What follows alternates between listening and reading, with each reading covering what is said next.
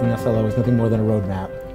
I think that there are, obviously we have a destination, but there are pits and stops along the way that you pull that map out and use it again to reflect, to redirect where necessary so that you can get to that destination. It's where you stop and ask for directions from other people. This process, even though we call it SLOs, it's not new, you know, it's something that good teachers do. An SLO is essentially your essential goals or your essential questions that we all develop in our classes anyway. And so this is just a way of documenting that. A lot of us felt like it honored what we had been doing already. And someone said the joke about SLOs with the educator evaluation, like, welcome to the party, we've been waiting for you. It really did send us the message that what we were doing was right, that it was valued. And just setting the message and communicating it regularly that we value local teachers making local decisions about local data. Teachers respond to that because they're smart people.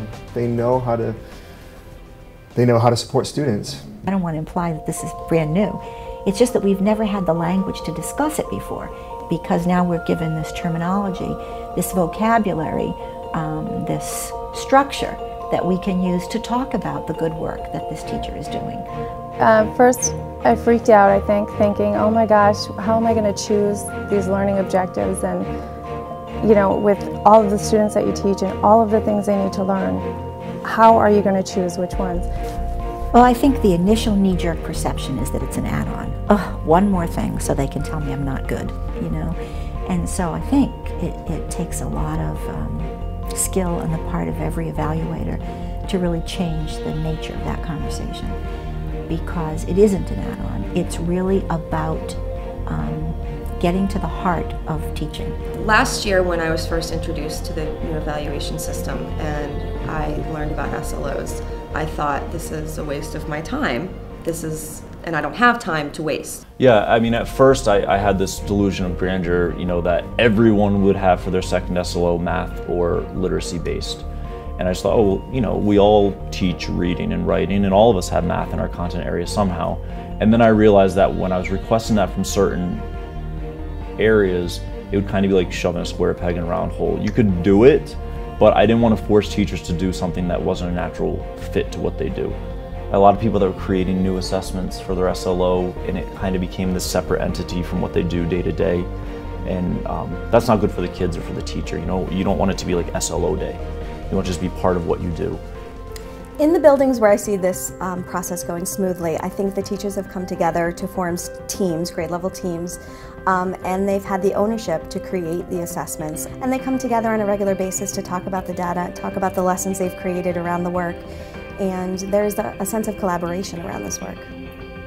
So it just came down to really listening to the teacher and them saying, like, it is not a good fit for me, looking at the curriculum and realizing, yeah, it's not, and I don't want to force you to do something that just for this process if it's not what's important to what you teach. I think the most positive thing I've seen administrators do is when they can calmly present this whole idea of this evaluation system in a positive light. We look at this as getting better at what we do, supporting kids, and improving their reading, their writing, their mathematics, and their skills in all the content areas. Yeah, in general, I think one of the biggest benefits from the SLO process has been the level of collaboration that's resulted from it. Even if it's a brief conversation in the hallway, or it's at common planning time, or if I organize a meeting, the amount of time that we've spent actually discussing student progress, I think, has skyrocketed. And it always comes back to those SLOs and that data. The thing that I like best about the SLO process is that it puts the student in the evaluation process. It was like a light bulb that came on. Like, why are we leaving students out of this process? Like, they're the #1 stakeholder here, and so why don't we pull them in and show them the data? If students can see how well they're doing, and if they can set goals to improve, and if they get regular feedback on how they're doing towards those ends, they're more motivated to do the work. I think it forces you to do that progress monitoring, and so you don't have students who are slipping through the cracks, so to speak, and you're really targeting, well, they're not going to meet this SLO, so what do I need to do as an educator to get them to meet that? And so we're not just passing them on to the next grade, they are actually becoming proficient in the targets and the essential questions that you set. Just let me teach. I hear that a lot, and I agree with it. But there's an addition to that. Just let me teach what my students need. How do you know what your students need if you're not analyzing the results? You're shooting in the dark. And what we know when you shoot in the dark, you almost always miss. It's like a doctor, prescribing blood pressure medicine to someone and never monitoring their blood pressure, never taking readings. So how do you know how much medicine they should take, or if they need to even take it anymore? So when I look at my data as the year goes on, I can see the students that I really need to focus on more. And that allows me the chance to meet with them periodically throughout the year before it's too late, and to really try to get them to where we think they should be. School leaders need to help find the time for teachers to do that through faculty meeting time, through any common playing time that's been identified, through release time, through focused, sustained professional learning communities. We know you didn't become a teacher for paperwork. You became a teacher to help students grow, and this is one tool that you're going to use to get there. We're delivering it with a smile because we're here for kids, and how can you not get excited about that? I try to always focus on the student and always think about our overall goal is to help students. I think SLOs help you to see whether you're being effective or not, and that's what the evaluation process is. Are you an effective teacher? And if students aren't learning, you're not effective. There's a lot of jargon and surface talk about what makes a teacher important. But for me, the SLO is where the rubber meets the road, that we are able, that we have skills to